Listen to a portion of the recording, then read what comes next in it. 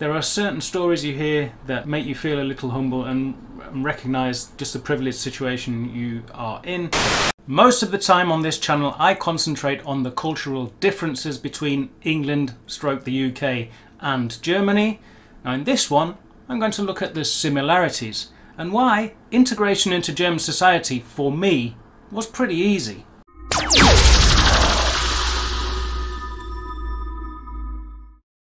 Mahlzeit, welcome back, Richie here again. Thank you very much for joining me, and as I said in the introduction, I'm going to be looking at the similarities between my home country of England and the UK and Germany rather than the differences, and also go on to make the argument that really integration into German society wasn't that difficult for me, and it really shouldn't have been compared to others in a much less fortunate situation. On this channel I have a lot of very kind viewers and I receive a lot of nice comments, lots of compliments, particularly complimenting on my standard of German, saying that I speak very good German, also complimenting me on the way that I have fully integrated and become part of German society. And it's fine, don't get me wrong, I'm very proud of what I've achieved and I'm very happy to hear these compliments. It's very nice of you, but let's get real for a minute. Let's look at the similarities of our cultures and our countries and really, you know, admit it, it shouldn't be that difficult, should it? Now first of all then, what are the similarities that our two countries share? Well, let's start with my favourite subject, language. We look at this, for instance, the family tree of languages, of Indo-European languages. First of all, our languages, the German and the English language, modern English, modern Hochdeutsch, are both of course Indo-European languages, and not only that, they are on the branch, the big branch of Germanic languages. Yes, we share a completely common root of languages. The English language comes from the German languages, the Germanic languages. We all have this in common here. The Nordic languages, the Dutch language. You can see here just how closely they are related on this diagram. So when you look at the bigger picture then and consider that there are also a whole load of Semitic languages, for instance Arabic, the Asian languages, Chinese, Japanese, all these other languages that have completely different alphabets, and the English and the German languages really are so close. I mean, I've never taken a Dutch lesson in my life, a language lesson in Dutch, and just basically through being a Germanic speaker, an English and a German speaker, I can understand so much Dutch, even listening to it and certainly seeing it written down. We have so much in common. We really have very similar languages. Again, another point on which we like to concentrate on the differences, and this is going to strike a controversial chord with many of you, no doubt, but the climate in the UK and here in Germany is very similar. Come on, look at the map and you'll see that the UK is pretty much on the same longitude with you know, most of northern Germany. And don't come with the old saying, oh, in England it's always raining in England. Ja, in England ist es immer am Regnen. Because believe me, I spent 6 months living in Schleswig-Holstein and it was the wettest 6 months of my life. I swear to God, it rained every single day for at least 10 hours. You can look it up on the records. It was 1999, it was January to June, July of 1999. Look up the records, you'll find there were 4 cubic meters every hour of rain in every place of Schleswig-Holstein. It rained a lot. It rained much more than I'd ever experienced in my whole time in the UK. Our climates are very similar. Really they are. And as a result of this similar climate, we also of course have a very similar Northern European flora and fauna. The crops we grow, the animals that live in our countries are very similar, and because of that we of course have a very similar culinary tradition. Wait one moment, Germs, I know you're going to say, oh, in England schmeckt das Essen gar nicht. First of all, it's not true, but then just take a look at what we eat. Both countries, it's like 1001 things you can do with a dead pig, plus potatoes, plus some kind of green vegetables, plus more potatoes. I mean, we concentrate on the differences and we say stuff like, oh my god, look what those Germans put on their chips. French fries. pommes. Look what those Germans put on their chips. Mayonnaise. How weird. And then on the other side, guck mal, was die Engländer auf die Pommes tun. Essig. Ugh. But the fact that we're talking about little differences about what we put on our chips, and I mean, the Dutch and the Belgians are also in there with us with being world champions at eating French fries, but it just goes to show that we've got a common point of departure, just some common ground. You know, another point where we talk about the differences, always like, oh, the English, they drink their strange warm beer, and the Germans just drink fizzy lager. But we're talking about splitting hairs here. The English and the Germans have massive brewing traditions. They've got their own specific ways of brewing, but we're big beer drinkers. You know, we really have got a common culinary tradition, just as Northern and Central Europeans. It's just the way it is. And I'm going to get a little bit more serious with this, and there is a bit of a serious point to this video, and I'm going to address the point that we have a very similar political and social and even religious tradition. Now, I'm not a religious person by any means, but we do have to acknowledge that the UK and Germany have the same majority religions, in that we have Christianity as the main religion, and we even have the two strains of it. So we have the Catholic and the Protestant or evangelical strains of Christianity as our main religions, and also just the fact that we live in Europe, the area which really wasn't a concept for a long time, but before there was a concept of Europe as one uniform geographical area, there was a concept of Christendom, the Christian countries, and that was pretty much the area of Europe before we of course went off conquering lots of countries and forcing Christianity on other people. But that's a whole other chapter. But yes, we are part of this Christendom. We have a society which is acknowledged as having Judeo-Christian beliefs. We have a similar political society. We have a society which is based on liberal democracy, pluralism and freedom of expression. We have the same political traditions, the concept of left and right, socialism to fascism and everything in between, economic liberalism, economic intervention by the state, the welfare state, all these common European political traditions. I mean, at an international level, we even have official cooperations between our parties. Our political traditions and our societies are so close that we were able to form part of this one massive social and political project known as the EU, and are both members of this huge project now. Richie, what? Das mit der EU vorbei jetzt, ne? Ihr seid weg. What do you mean? We've gone. Ach, lieber Richie. Okay, fair enough. Brexit is a negative example of how we share traditions, because obviously the UK has gone its own strange way when it comes to leaving the EU.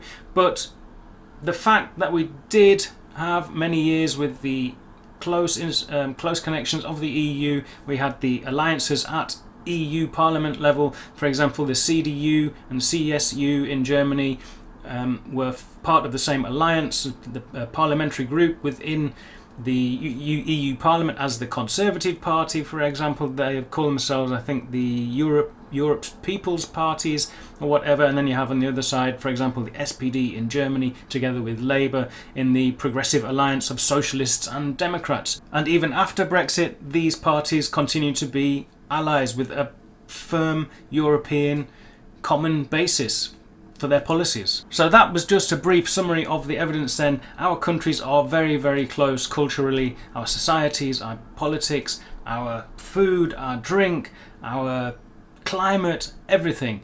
They are very similar places. In fact, I moved from the UK to Germany, and I can't think of any countries that I consider to be more similar culturally. Maybe you could argue that some of the English-speaking colonies like the USA or New Zealand, Australia, or those places are maybe closer to the UK in that we have a shared language, exactly the same shared language, but there's a whole European aspect that they do not share. They have their own particular colonial history that we do not share in Europe. So I think the UK and Germany are probably the most similar countries that I can think of. Do you agree? Maybe you've got a different opinion. If so, let me know it in the comments down below.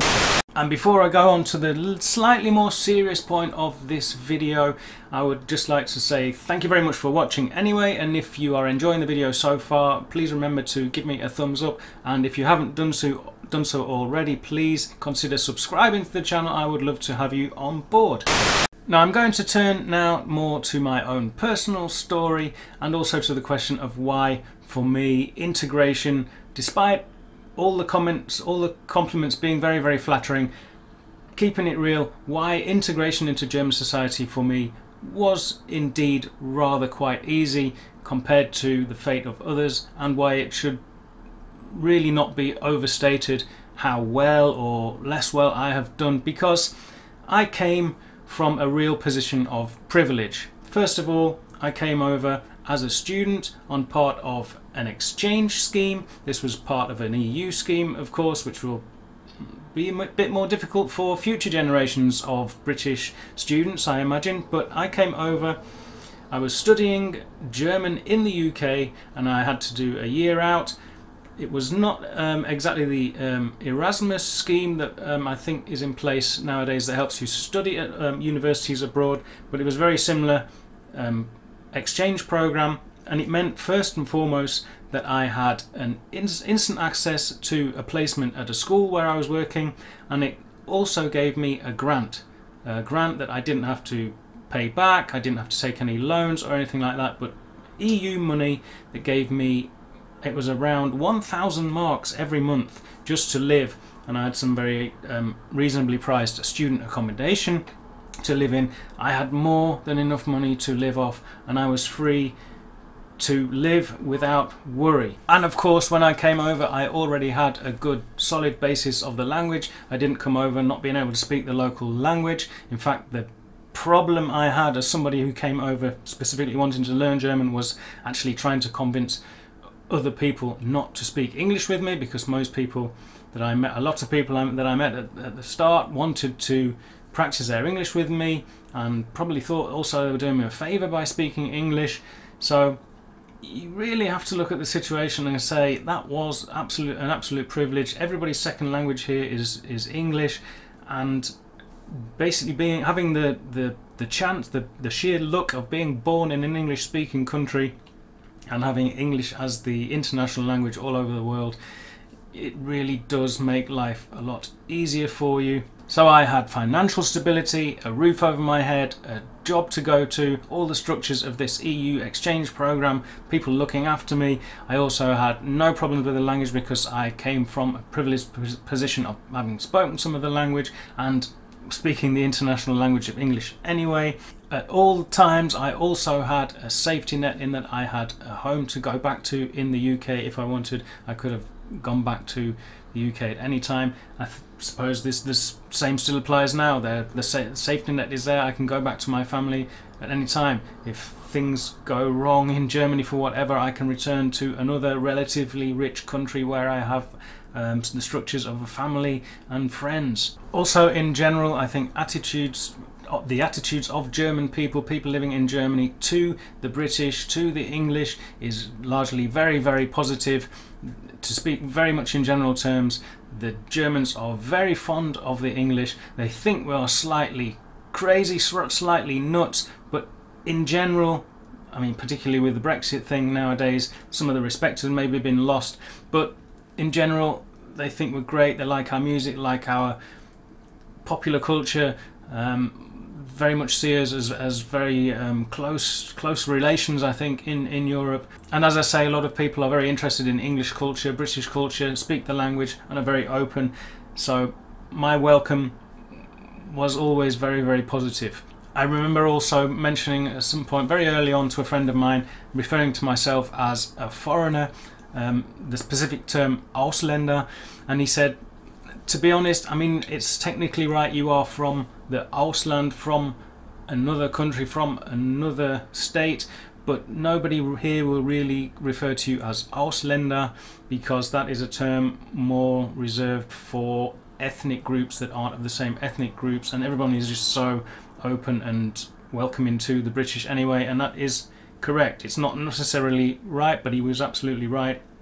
I was never really a real Ausländer. Another thing which you may have thought could have been difficult for me coming from another country to Germany, which is known as the land of certificates and permits, Bescheinigungen, Zertifikate. You need an official document for pretty much everything, especially when it comes to qualifications. You're not allowed to pursue a certain career unless you are qualified, you have a certain vocational training, etc, etc. But I also have had the luck that I have a BA, a Bachelor of Arts degree from a university in the UK, and I don't honestly know, to be honest, if this is already officially recognised when it comes to local authorities or whatever, working for the government positions, or whether I would have to have that officially recognised, actually stamped and approved here as being valid in Germany. But in general, in industry, it is simply accepted. BA, the Bachelor of Arts and Bachelor of Science, has been pretty much adopted in German universities as the preferred type of qualification now, rather than the old traditional German qualifications in academia. So in industry, I have found that I've never gone this step and got my my university certificate officially recognised. I could do. I know the process. I'm not entirely sure if it would be necessary, but certainly in industry, in the private sector, it is simply accepted, and I think that's a bit of leeway. My CV, my experience, my professional experience, especially of course when it comes to translation, because the most important qualification I have is my mother tongue, English, but I've also found very much flexible approach and acceptance of my academic qualifications here as well. So yes, I have done very well. I have established myself in the country and I feel very much at home here. I'm particularly proud of my standard of German. I have seen other people come to the country under in similar circumstances and not quite make the most of it as I have done. But then again, from the start, the very basis for me to have a successful life here in Germany, die ganzen Voraussetzungen, they were in place right from the start. And every now and again, there are certain stories you hear that bring you firmly back to ground and make you feel a little humble and recognise just the privileged situation you are in. And it was this one that I read. I'm going to link a story down below in the description to an article to the Nordstadt blogger. It's a blog site here based in the northern part of the city of Dortmund. This is a story of someone who had none of the luck, none of the privileges that I had, but has made a real success of his life here in Germany, and I have to say, hats off. It makes me feel really humble, and these are the people that really deserve your compliments and our applause, our admiration.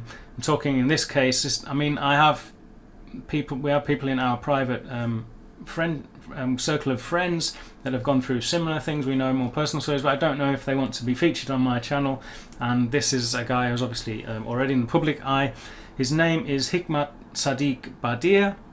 He came to Dortmund as a refugee in 2009 as an Iraqi Kurd, fleeing from one of the most... This is just a quick summary. Please do read the article if you have time, because it's very interesting. And if you have time, and if you also speak German, of course it's in German. This is a guy fleeing from northern Iraq in 2009. It's a time around the end of the Third Gulf War, when the Americans were withdrawing their troops, and it left the Kurdish areas of Iraq exposed to bombing by the Turkish military. There were 2 years in his home region, 2 years of bombing from the Turkish military, supposedly targeting PKK emplacements. This guy was fleeing a war zone, and not only a war zone, but a war zone in a completely other part of the country. He came over and he received what is known as a Duldung as a refugee, and after a night in Cologne he came straight to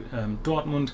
Duldung would be an exceptional leave to remain in English legal language.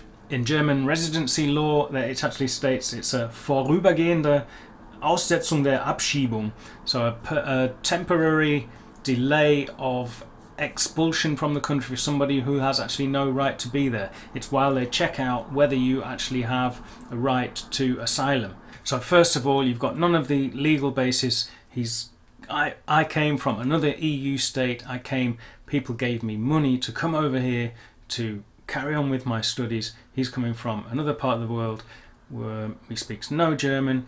He speaks another native language, which is certainly not a Germanic language. Comes over basically fleeing violence. Not like me, from one safe region to another safe region, being paid to do so, but basically coming over here and having to prove that he has a right to seek asylum here. He came over here, and in his home country, in the autonomous region of Kurdistan where he was living, he was pretty much considered a qualified hairdresser. Now qualified is a relative term because the area where he's from doesn't have the same system of Ausbildung, vocational qualifications or any kind of qualifications, but he'd been cutting hair from the age of 13 and was pretty much an established hairdresser. Then he's over here, and what happens, whilst you've got this status as refugee, you are not allowed to work.